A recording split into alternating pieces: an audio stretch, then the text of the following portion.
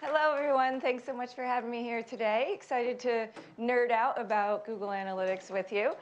So I want to point out that I have slides available for download because there is so much to, in Google Analytics, there's so much we could cover. So I can only touch upon so much, but I included a lot of links to additional resources for each thing that we're going to touch upon.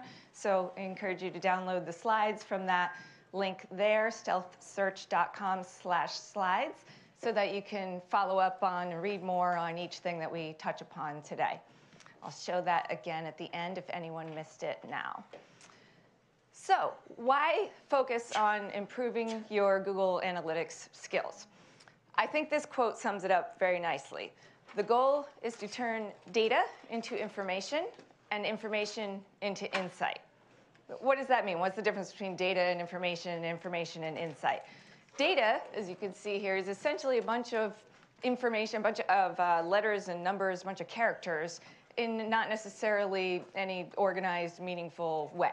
So data becomes information when it is organized in a structured, meaningful way, as you can see in the second block there.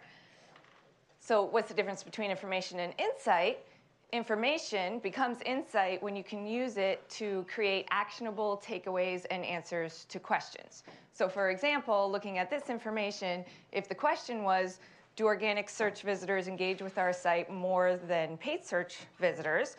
Once all that letters and numbers and gobbledygook is transformed into a structured, logical, meaningful table, then you can look at it and get insight and infer, yes, organic users do engage with this site better than paid search users. So, and even further insight, conclusion, or actionable takeaway from that would be, we should invest more in SEO.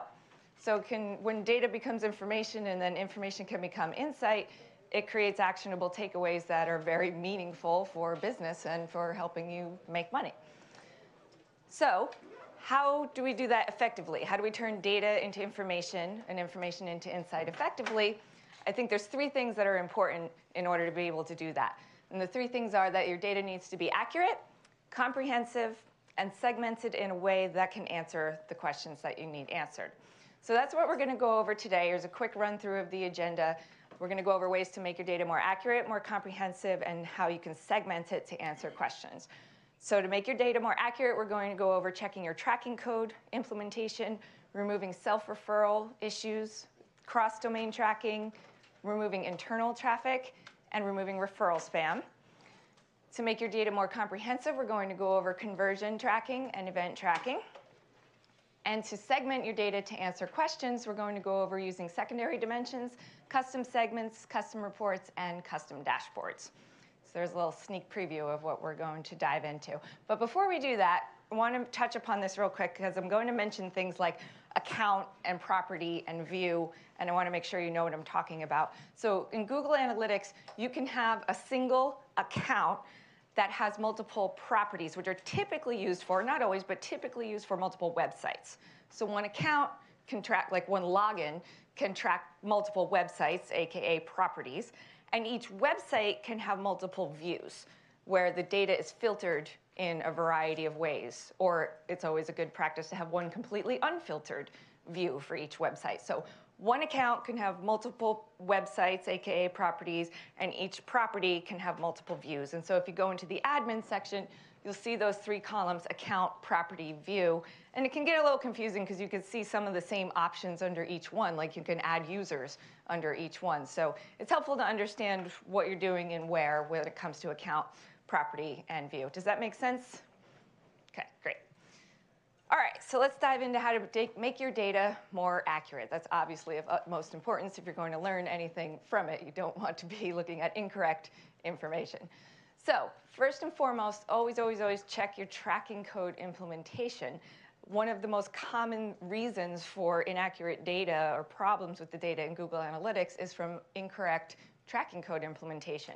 It seems easy enough to just set up a Google Analytics account, take the tracking script, and slap it on the site. But if you do that in the wrong place, it can result in inaccurate data. So you want to have or sometimes what happens with plugins is you may have had a web developer manually add the code in at some point in time, and then someone else uses a plugin to add the code again, and you end up with two sets of tracking code. That can cause problems as well. So first of all, make sure you only have a single copy of the tracking code. You can right-click, view page source in your browser to see and search for your account number or search for the UA dash, even if you don't know the account number. Make sure you have a single copy. Must be placed before the closing head tag. Ideally right after the opening head tag, but it should be okay as long as it's within the head tag, so before the closing head tag. Definitely don't want it after the body tag. Quicker, easier way of checking on this is Tag Assistant, which is a Chrome extension. Makes this super easy. You can install the Chrome extension and it will just give you a green smiley face if you're good to go and it's implemented correctly, or a red sad face if it's not. So that's even quicker, easier way of making sure. And it actually checks that the data is able to be sent, not just that the code is in the right place, but so if you have, a missing character in your code or some error in your code, this would tell you that as well. That's for every page? Well, it's for the page that you have loaded currently when you load the extension. But good point, it should be checked on every page, or at least every kind of page. So if you run the Tag Assistant, run it on your home page, but then also check your blog pages, check your inner pages. Make sure you've checked all the main sections of the site. All right, next up, as far as making sure your data is accurate, you want to look for and resolve self-referral traffic issues, which means that a self-referral traffic is when you have traffic listed as incoming new traffic under your referral sources, but it says it's coming from your website. So that's not correct. You can't have external traffic. Referral traffic is supposed to be reporting on external traffic. You can't have external traffic from your internal website. And if you see that, that can mean that your sessions are being double counted, and conversion data can get messed up from that too. So you definitely want to double check this and make sure you don't have it. So go to Acquisition, All Traffic Referrals in the menu in Google Analytics, and look through that and make sure you don't see your own domain name in there. If you do, luckily it's an easy fix. You go into the admin section under tracking info, which is under the property column in the center, and go to the referral exclusion list and add your own domain name. You may even just want to do that proactively to make sure that you don't encounter these issues. And so what this is doing, though, it's not, I've had people ask me, well, I don't want to delete traffic from within my own site. The referral exclusion list is not going to delete the data. It's simply, you're telling Google to unify the sessions so that if they see somehow, for some reason, there's incoming traffic from the same domain, they won't delete it per se, they'll just unify it with the previous clicks from that session. So it's just saying, you're telling them don't double count it, just single count it. So don't worry about using this and having data deleted, it's just going to unify the double counting. Ideally, though, if you do see this, you should dig into why it's happening. Sometimes, if a site switches from having the www in it and then not having www, and then they add that, and there's some internal links that still have it the old way, things like that, like structural changes with URLs, and internal linking is one of the most common causes for that. So it's best to resolve the actual issue, but it's also totally fine to use the referral exclusion list to tell Google to unify those sessions. So another thing you want to look for and use the referral exclusion list for is external payment gateways. A very similar thing can happen if you have checkout on a third-party gateway like PayPal, where someone's on your site, they go through your cart, and then they leave and they go to paypal.com and they come back.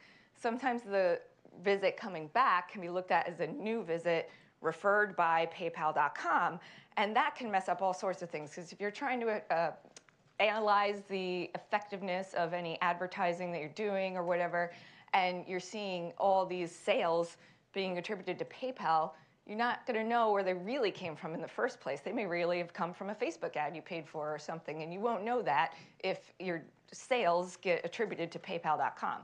So to avoid that with paypal.com and similar checkout gateways, Eventbrite or Shopify.com, this happens with sometimes if you're integrating with Shopify in any way. So just add those third-party payment gateways to the referral exclusion list, and it'll do the same thing. It won't delete the session, but it'll unify the session with that user's prior activity so you can see where that user actually came from. Another accuracy issue to watch out for is cross-domain issues. So if you have multiple websites, multiple domain names that users tend to interact with and come back to and from. So for example, if you had oursite.com and ourcareersite.com, and it was common for users to go from the main site to the career site and then come back to the main site, that same kind of thing can happen with sessions looking like brand new.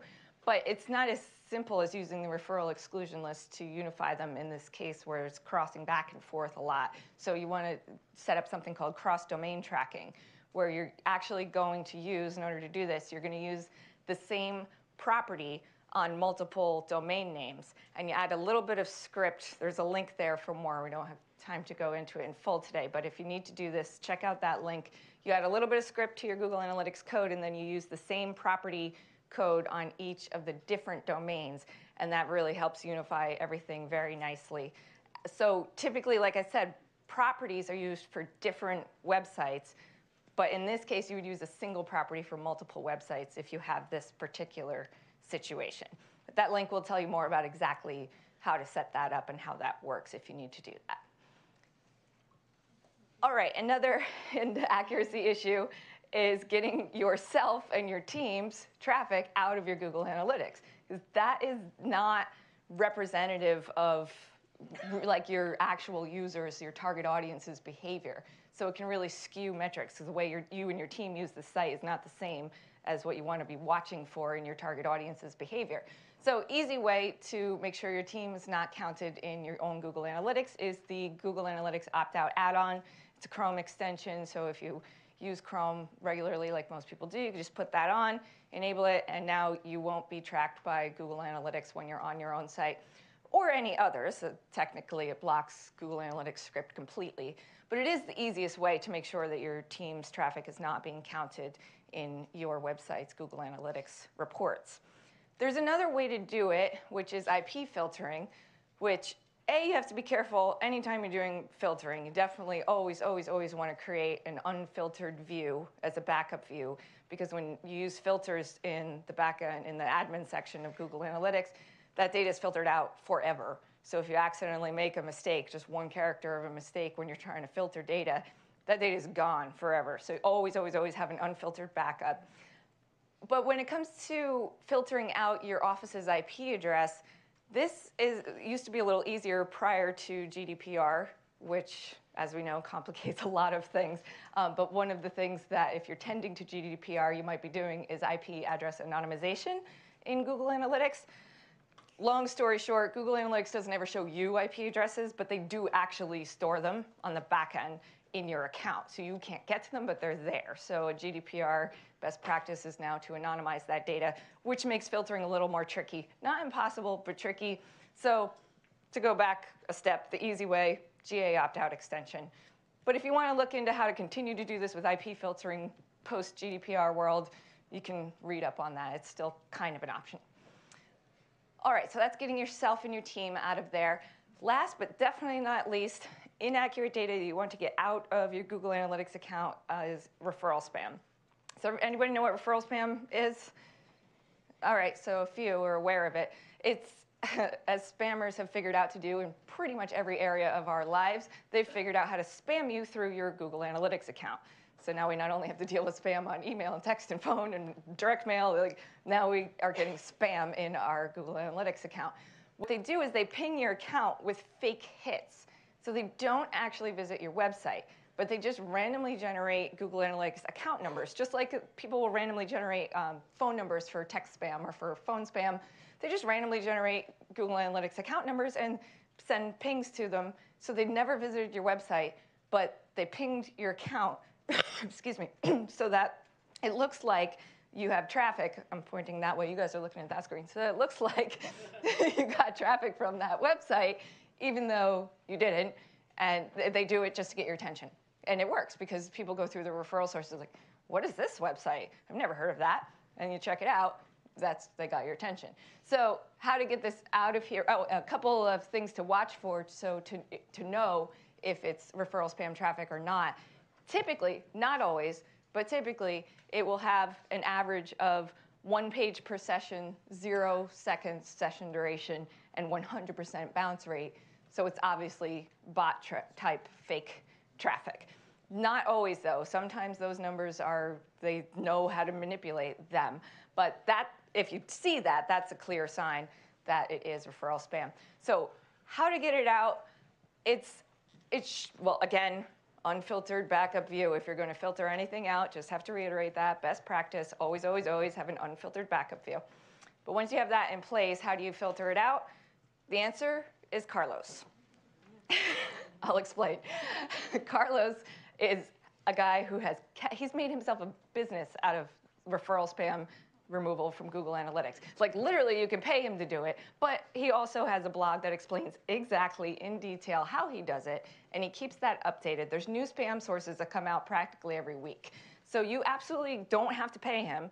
You can just go to his blog and follow his instructions. But it is pretty techy and in-depth. It requires regex. It requires a lot of manual updating, practically weekly. But it's totally an option to do it, take care of it yourself. Or he does have a very affordable service where he'll just take care of that for you, and you don't have to think about it anymore. So check that out. But either way, Carlos is the answer, because I swear no one keeps up to date with this stuff more than him. It's very helpful. Sorry? Go back? Oh, yes. Carlos Escalera. That's the man right there. I'm not affiliated with him in any way. I don't get paid to promote him. I just truly believe he's the best at this niche-y little thing. So that's his website links right there.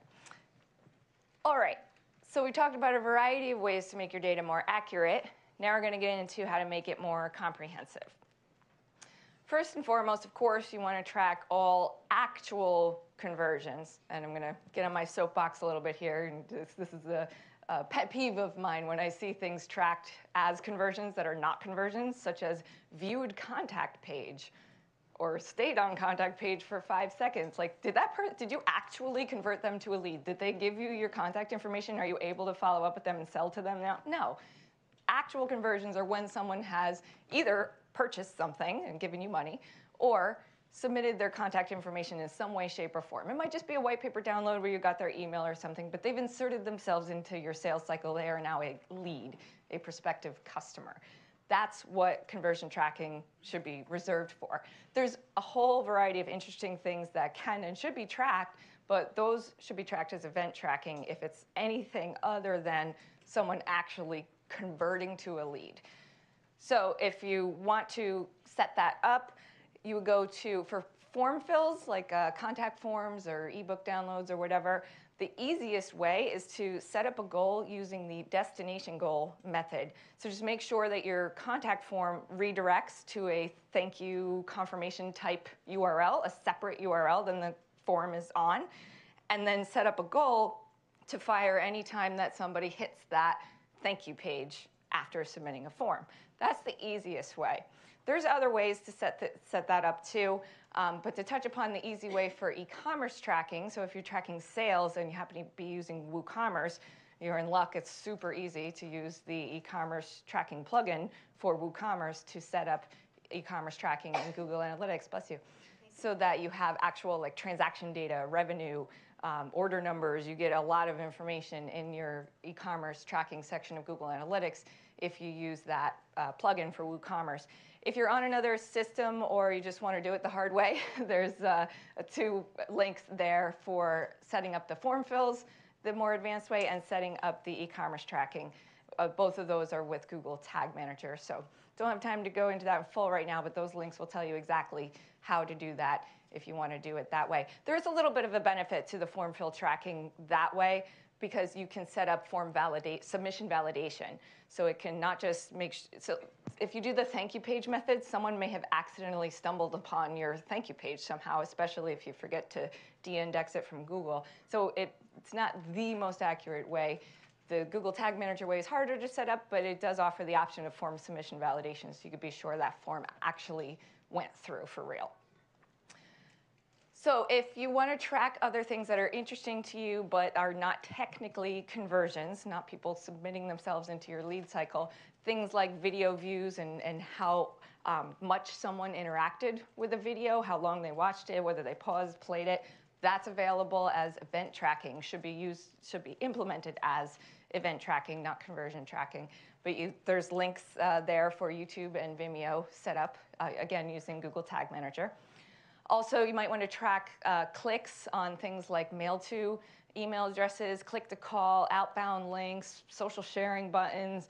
Those are all interesting things to track to see how people are engaging with the site and are not tracked by default in Google Analytics. So there's a link there for instructions on how to set that up. Similarly, clicks on images or other elements, just anything that's not tracked by default, you can pretty much set up to be tracked in Google Analytics. You can even do phone calls if you use a separate call tracking software and integrate that with Google Analytics. But all those things, if it's not someone, a phone call might actually be a conversion, but any other things like watching a video or something should be tracked as events, not conversions. So I'll get off my soapbox about that now.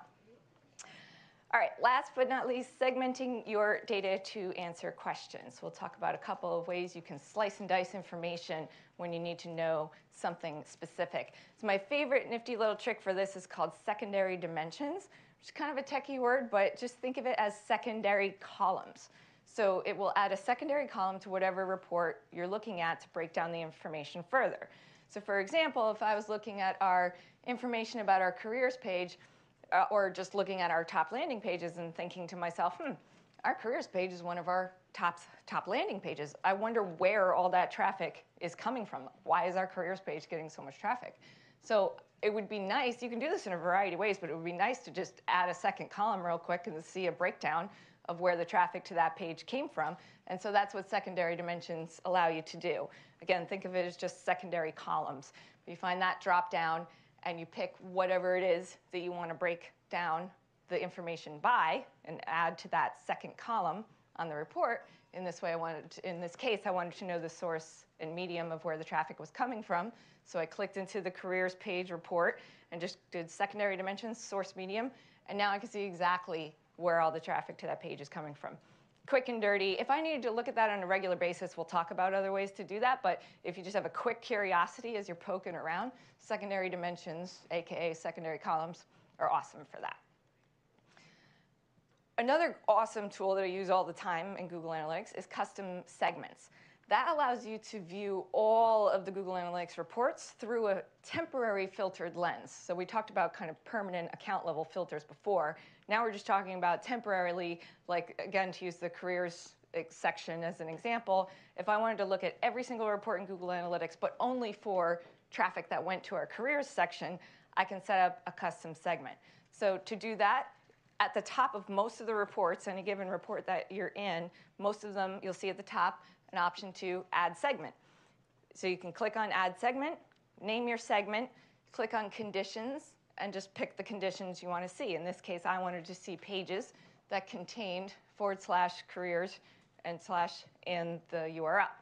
And so I set that up, and then I have a careers segment. Now I can poke around any given report in Google Analytics and see only the data about the activity on the careers section of the site.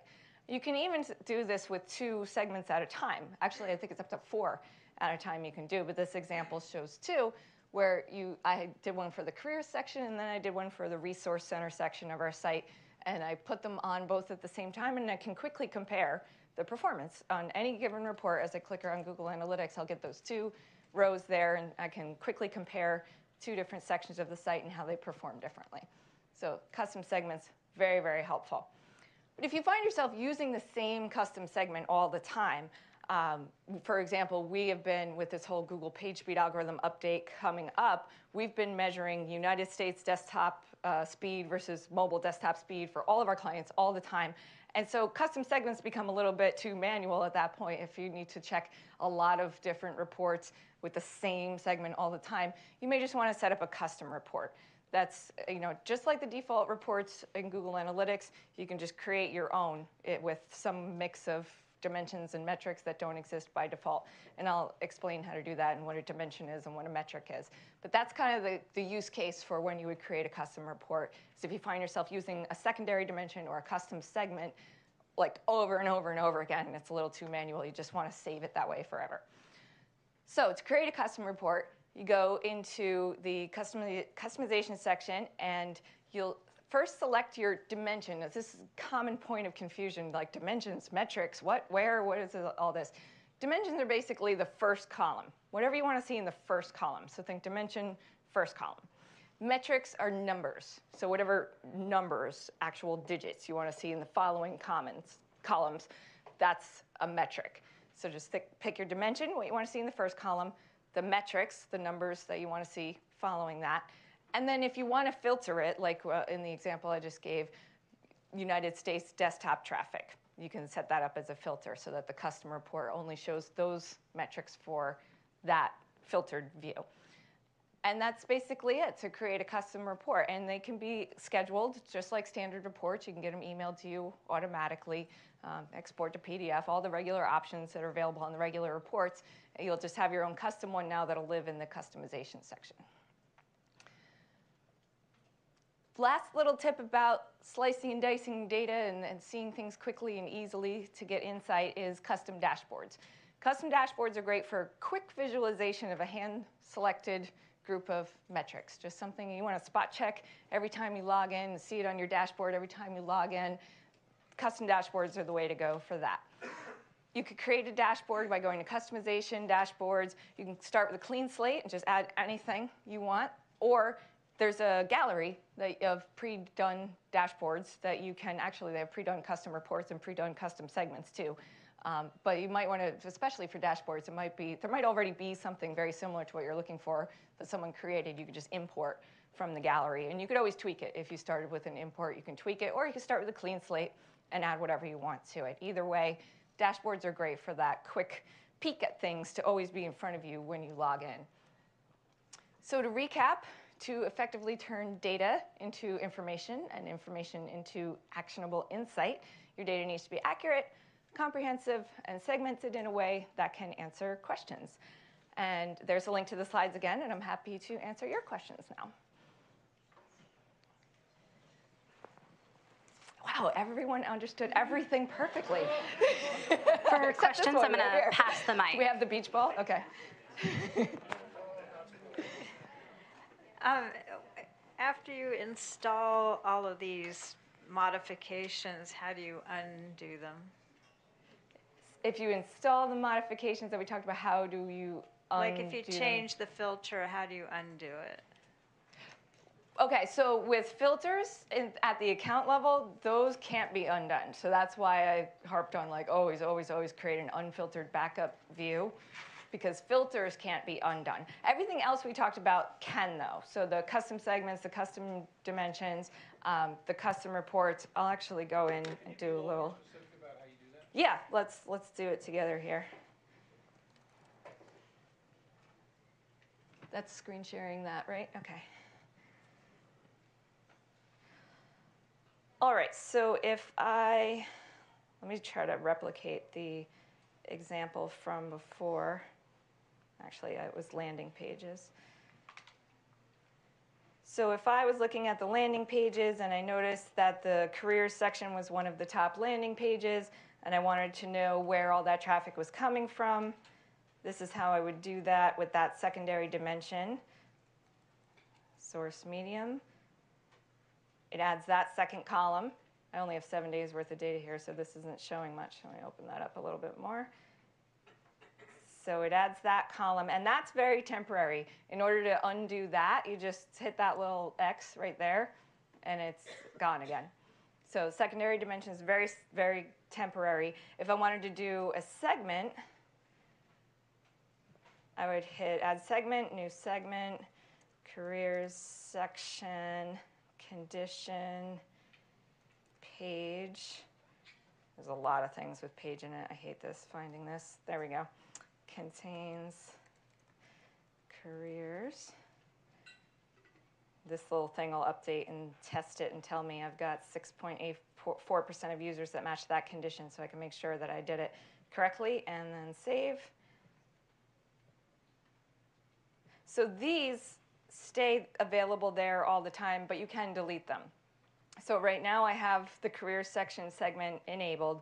So any report that I go to, whether I'm on landing pages or if I go to one of my other favorite spots, acquisition all traffic channels, this is showing where the traffic is coming from only for the careers section because I have the careers segment there. But I can just take that off at any time. That doesn't delete the segment, it just removes it from being viewed right now. I can always just go grab it again. If I can type right, there we go. Apply. And actually, I've got both all users and careers section on right now, so I'm going to see them both. If I wanted to see just careers, I can take off all users. And then I can undo it again. So, but by taking this off of my current view and hitting remove there, I'm not actually deleting it. It's still available in my segment list here, unless I just delete the segment from there. All right? And custom reports, that lives here in customization. I've got just one example in this account here.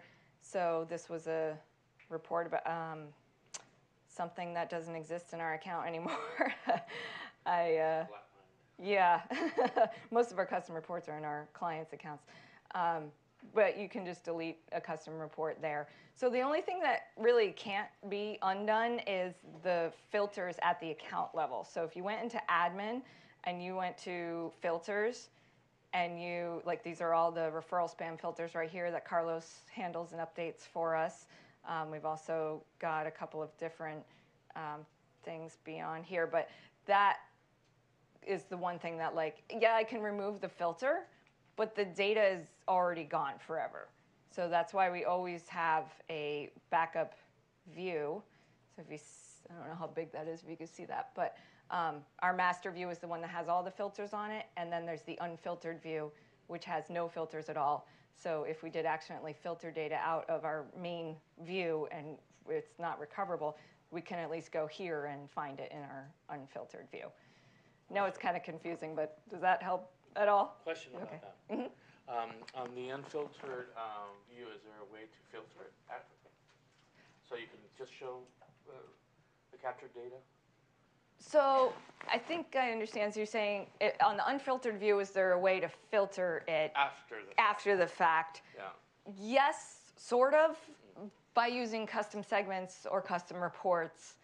So these filters in the admin level are like add remove permanently. Like, so the unfiltered view can't really be permanently at the core filtered again, and vice versa. It as a backup, right? But if you're using it as a backup and then you wanted to go back and look at something else and filter that. yes, so if you were using it as a backup, you're like, oh crap, we lost this data, we filtered it out by accident, it's completely gone out of the master view, but you use the unfiltered view as a backup. Yes, you can go in and filter temporarily just to see what you were missing. So if I go into our unfiltered view here, and we were like, let's see, what example do I want to use here?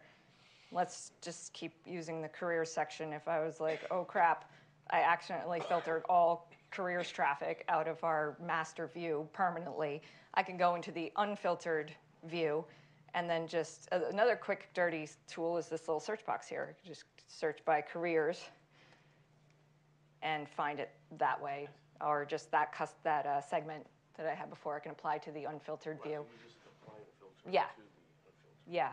section. Apply the filters to the unfiltered section, or I shouldn't say filters. Apply the custom segments to the unfiltered view. Right.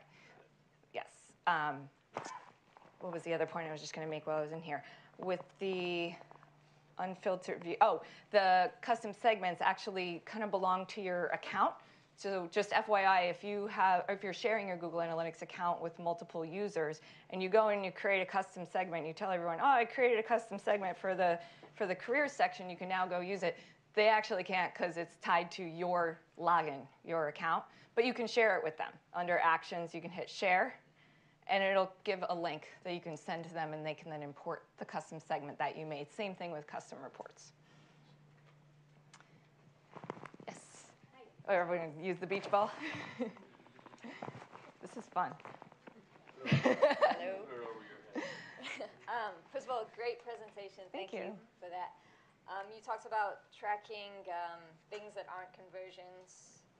Just a quick tip, I just want to give a shout out to the Pixel Jar guys. They've created a plugin called ClickRanger Pro for WordPress that lets you set up that tracking on different elements like super easily. That's really good to know. What's the name of the plugin? Click Ranger Pro. Click Ranger Pro. Okay, so if you couldn't hear, she was saying that this allows you to set up event tracking Like very visually on any. easily, Yeah, visually. it's awesome. I will have to check But this I do out. actually have an actual question. I just Okay. wanted to give them a shout. But I've noticed that the like the load time, the page load time reports and analytics always seem to be a lot higher or longer than from speed testing tools. And I was just curious if you had any insight into why that might be or what they're doing differently to track it. Yeah, great point. That has been something we've been grappling with quite a bit. So the site speed metrics, let me pull that up. In Google Analytics, if you go to behavior and then site speed, and there's a variety of reports in here. I'm just going to go to overview. You can see reports on your site's average page load time. And so what she was saying was this very often differs, is often higher than the speed testing tools that everyone's using now to prepare for this algorithm update. And why is that? First of all, the speed testing tools are what Google's referring to as lab data. So it's simulated. It's not real users. It's a tool that's simulating a real user under certain conditions that you pick. But this data in Google Analytics is what they call field data. It's real, actual user data. So not every single user reports page speed to Google Analytics. They sample it.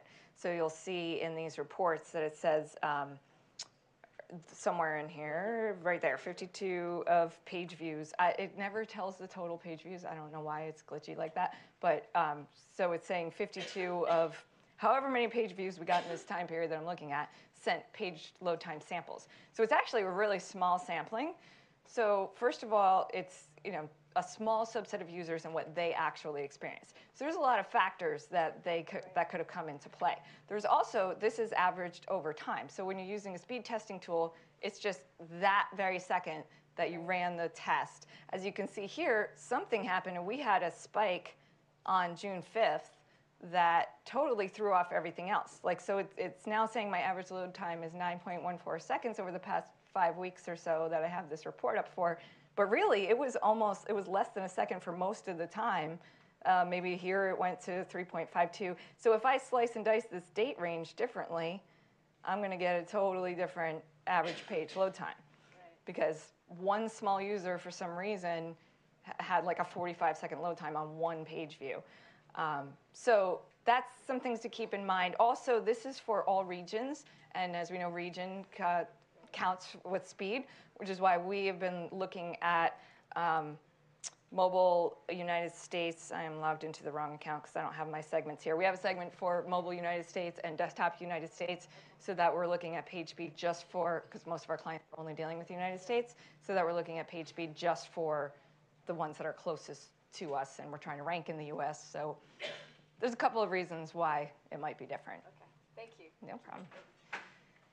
All right, got about a little less than 3 minutes left. Is there a question back there? I'll just repeat it if we don't want to, or you can try to hit him in the head with the ball if you want. So I want to talk ClickFunnels for a minute. So I know a lot of us do a lot of e-commerce work, and actually this relates more to, my question actually is to Shopify, but this could easily be WooCommerce or any e-commerce platform. So we're trying to set up a ClickFunnel for a client, but he has one of those Ajax sliding carts, when you click on to add to the cart, instead of taking the cart page, just slides out a little panel and says like, okay, here's your order, blah, blah, blah, blah. And Google says, well, that's not a page. You're still on the same page. So my question is, how do I track that type of a funnel click so I can do the rest of the funnel, getting the checkout and all that, and see what's going on, because we're still on the same page. Right, right. Yeah, gotcha. I'll repeat for the sake of the recording, or I'll summarize. Basically, we're talking about tracking funnels. So in Google Analytics, when we're tracking conversions, you can actually set up a funnel so that it shows like the whole set of actions that led to that conversion. So like, viewed the product, added the product to the cart, went to checkout, finished checkout, et cetera. But his question was, if you're on an Ajax type of a checkout where you're not taking the user to separate pages for all of that, then how do you set up that funnel? The answer would be with event tracking. So using, typically Google Tag Manager is the best way to use event tracking. You can track pretty much any action. So even if they're not going from page to page to page, if they hit the next button in step 3, you can fire an event to be tracked in Google Analytics at the time. Click step 3. How do you track the event, basically? This is GTM. How does that work exactly? It's like fun with the ID or of the button or the... Yes, so that's how Google Tag Manager, you set it up. You say, like, so this button that is, you could do a class, you could do an ID, you could do a certain set of JavaScript. There's so many ways that you can fire a tag. And so it could be like the ID of the button for step 3 is ID equals 3. You can set up. So when you would see the funnel, actually, the action of the funnel, the activity of the funnel, I should say, you'd see then GTM instead of seeing it in GA, right? No, GTM would send it to GA. Okay. You'd use GTM to fire the tag to send to GA, and then in GA you use that data, like clicked step 3 as an event, to set up the funnel. That's why I'm confused about the because I tried that. It just leads to the point, right? It is confusing, and on a system where you're not actually changing pages, it can get complicated. But in most cases, it can be done somehow, some way, using Google Tag Manager to fire the event, send the event to Google Analytics, and then set up the funnel from there. All right, so I think we're done then. Thank you guys so much for hanging out with me.